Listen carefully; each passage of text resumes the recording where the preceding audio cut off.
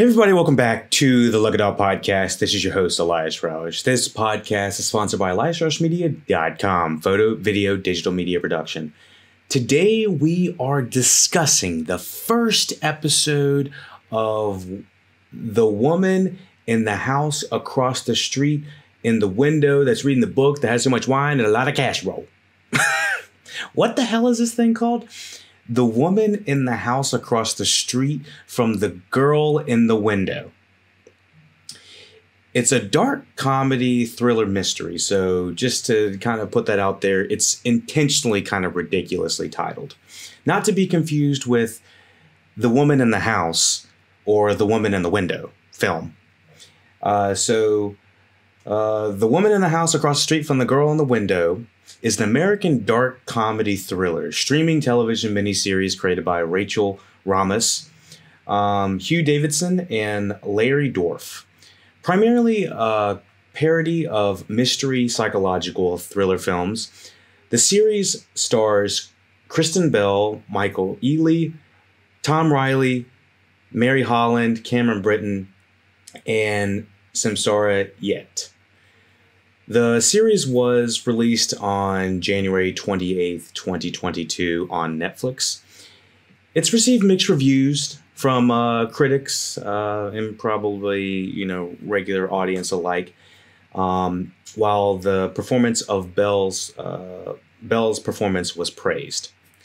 So the premise of this show is a heartbroken woman named Anna is unsure of whether or not she has witnessed a murder. And just like many other murder mysteries, I think this follows intentionally the same footsteps, the same trajectory as a lot of these types of murder mysteries happen. When I was watching the first episode and several episodes in, without kind of going to any spoilers at this point, I was thinking that this is like what you would consider spicy Lifetime. So when Lifetime came out with You and other seasons of television shows like that were kind of in that realm of a little bit more higher production valued television shows, that this kind of fits the bill. I feel like I couldn't tell initially if it was supposed to be ridiculous or not, but as you get into the series, you realize that it's following tropes you've seen in murder mysteries like this before. So, let's talk about the technicals real quick. All episodes are directed by Michael Lehman, I believe, or Lehman. 8 episodes. Approximately 30 minutes each, and I gotta say that 30-minute mark it says 20 to 30-minute episodes. There's actually a 20-minute episode in here. That I think it really pushes the pacing in a more positive direction. I think that if these were episodes that were 40 minutes, 50 minutes, an hour, I'd be sitting here tapping my foot like, oh my gosh, we gotta get this over with, because the predictability about it is what's almost so funny and almost so ironic. And actually, I'm actually looking at the executive producers: Rachel Ramos, Hugh Davidson, Larry Dorff, Kirsten Bell. Will Ferrell is a producer on here. Jessica Ebaum, Brittany Segal, Michael Lehman, all producers, and Danielle Weinstock. Those are executive producers and produced by Daniel Weinstock. The cinematography is by John W. Lindley. I gotta say, I like the cinematography in this. I'd say the majority of what separates Netflix's spicy Lifetime type television from actual Lifetime television or Hallmark would not only be a little bit better writing, but most of it has to do with the cinematography. I think that the cinematography in most of Lifetime and Hallmark shows are just so bright and almost look like commercials. This actually kind of leans into the darkness a little bit, kind of makes it, like I said, spicy, makes it look interesting and have depth. So Production companies: Hugh, Rachel, Larry, and Gloria Sanchez Productions. I think that's Will Ferrell's production company, actually. I'm not 100% sure, though. And was released on January 28th. So let's talk about this first episode real quick before we get into spoilers. We're going to talk about this first episode, and then I'm going to talk about the last episode. First episode, initial watching it, I was like, oh God, this is starting to feel like a very generic crime thriller. Using tropes we've seen before, hallucinations, flashbacks, why is she this way? Why is this happening that way? What's going on? That type of thing. Very much in the same realm of like what Kevin Hart just released Kevin Hart just released a show called, it was a miniseries, True Story, I believe it was called. And it feels like it kind of goes on that same realm of trajectory of crime storytelling. So I got to say, when I was watching the majority of it, I think I predicted the 90% of what happened in this television show.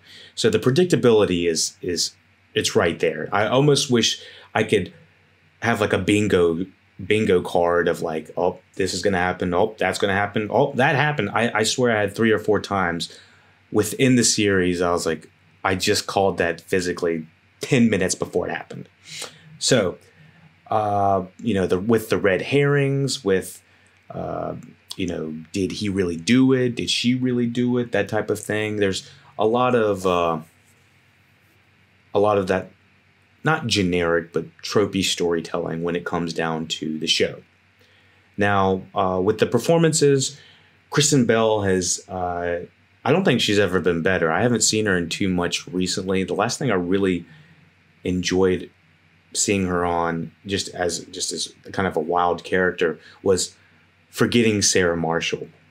And I don't think that her career has really taken off in the same trajectory since. That was so much of a comedy that kind of, I don't want to say typecast her in a way, but I can't really recall too many other of her performances that are evoking her ability to have, to show crime and drama on screen. Most of it was her kind of being sassy, so to speak. And so to see her to actually act in this, from all directional standpoints of being able to emote, I think she's a fantastic actress. So before you get into the series, you're going to want to know if you want to watch it. I think that's the ultimate thing. That's why I podcast. I watch it so that you can understand and articulate whether you should watch it or not as well. So I got to say, watching all 8 episodes, the show is entertaining. It's predictable up until about episode 7 or 8, and then what I call jumping the shark happens around episode 8. So the believability completely goes flying out the window. But I was still entertained. It turns almost into a bad movie at the end, like a C grade, B grade movie at the end. But not in ways that I felt like I wasted my time. I do think it's kind of ridiculous, but I thought it was interesting.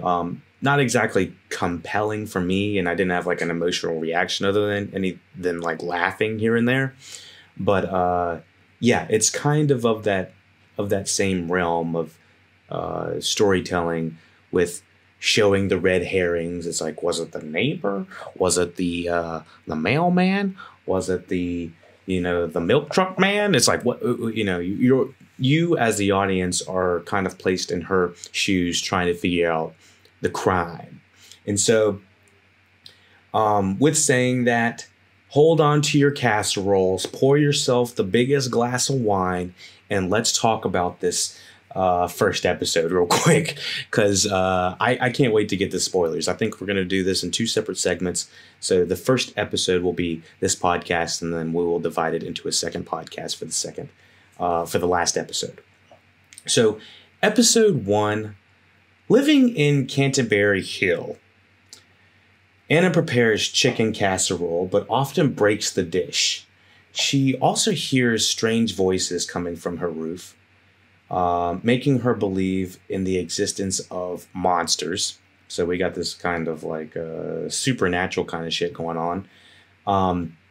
She often sleeps on the sofa while drinking and taking prescription drugs. She has this big innocuous past behind her of something's happened to her, but you're not exactly sure why she's in this emotional state. So Kristen Bell's really bringing her A game, I'd say, with this, with regards to the kind of the limited script I feel like they kind of give her. They don't give her tons to... Let me rewind. I think if we had another actor or actress playing this main character, this could have gone really bad. But I think that Kristen Bell plays it just right, of kind of like bubbly, surprised, and sympathetic at the same time, that she's like perfect for this role. So one morning she wakes up and sees through the window a handsome, hunky new neighbor, Neil, taking his daughter, Emma, to school. She goes to school herself, believing that she has to drop off her daughter, Elizabeth, before remembering that Elizabeth died 3 years ago. Her neighbor, Carol, has set up a date for Anna, but she stands the man up as she hallucinates that Elizabeth is still alive. Anna visits Elizabeth's grave, talking about her new neighbors.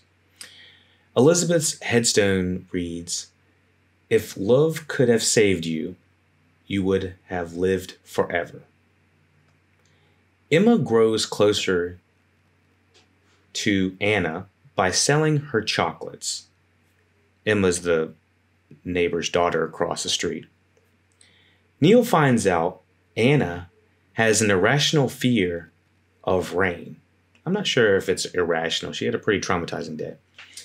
When he takes a fainted Anna to her home. Anna hallucinates that Neil has sex with her. So once again, we have this spicy lifetime. And I haven't mentioned that Neil very much sounds and looks a lot like an English Penn Badgley from the main character of You. So we have, the hunky white guy across the street as young Mick's daughter.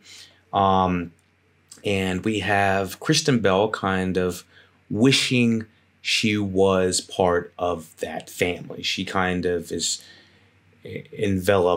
engulfed in just not quite obsessive nature yet, but there is this hinge of she wants Neil, she wants to be the mother, she wants that life back.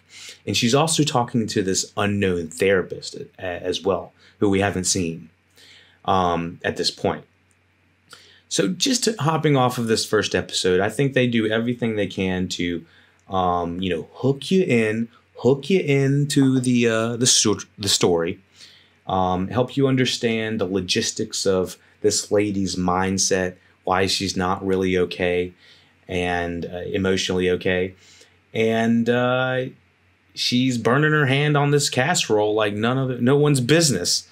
So I gotta say, this show for this first episode has very light laughs. I don't feel like I was really kind of gut-busting laughing or anything like that until about the third or fourth episode, because I wasn't exactly sure if this show knew that it was being ridiculous. And ridiculous on purpose. You see the main character pouring a bottle of wine all the way to the fucking top, and just getting slammed. The casserole. There's so many run-on jokes with these. It's almost run-on jokes that are all visual in a sense, which I find funny.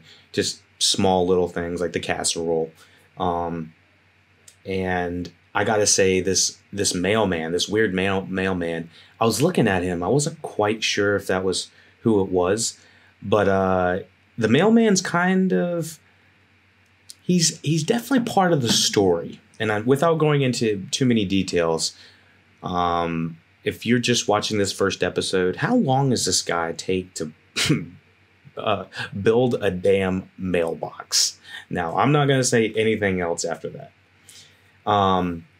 So yeah, it's not exactly, it's almost like the prelude for this first episode, because I don't really feel like any crime really happens until about the second. So yeah, that is the first episode of The Woman in the House Across the Street in the Window, or something like that. And without going into detail of the rest of the season, it does get ridiculous. It is, in my opinion, entertaining. The production value is there. I do think it was probably shot during COVID, because multiple times, it's never acknowledged that COVID's there, but it definitely feels like there's kind of limited people in the scenes. And the way that she's having to carry the show, Kristen Bell's having to carry the show, she's alone a lot in the show. So with saying that, let's hop into the final episode of the series, episode 8, I believe. And yeah, let me know what you thought about the podcast. Let me know what you thought about this first episode of, I gotta say it right, of The Woman in the House Across the Street from the Girl in the Window. Hashtag, you know? So, yeah, I'd recommend it if you got 4 hours. It's kind of blissfully just dumb in a way that I think is still got high enough production value that it's still entertaining. But yeah, so check this out. Be sure to check out the final episode we're getting ready to record. We're going to release them in 2 different days. So stay tuned, subscribe, like, you know what to do, comment. Let me know what you thought about The Woman in the House Across the Street from the Girl in the Window. And yeah, take it easy. LuckyDogPodcast.com for the entire library of podcasts in the window with a glass of wine and some casserole.